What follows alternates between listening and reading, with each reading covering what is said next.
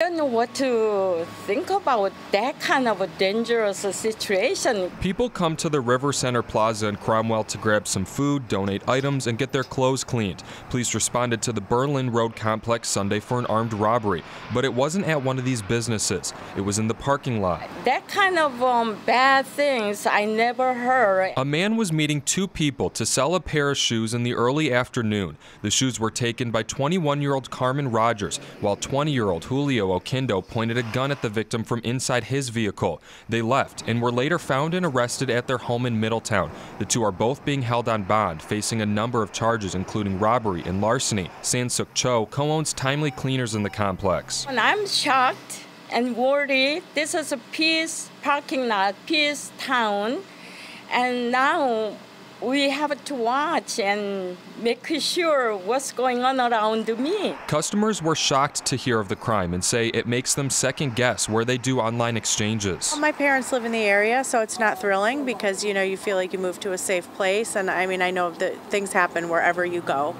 but you hope that wherever you are is going to be the places around you are safe and that armed robberies are not happening in the middle of a plaza. There are tips police recommend for safe online exchanges. They encourage people to make the transaction during the day in a public space with others nearby.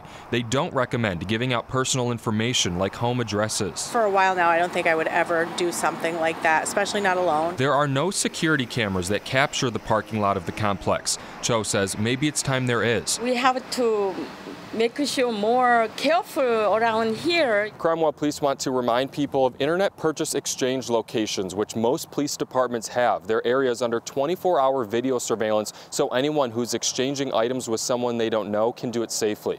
In Cromwell, Tony Black, Fox 61 News.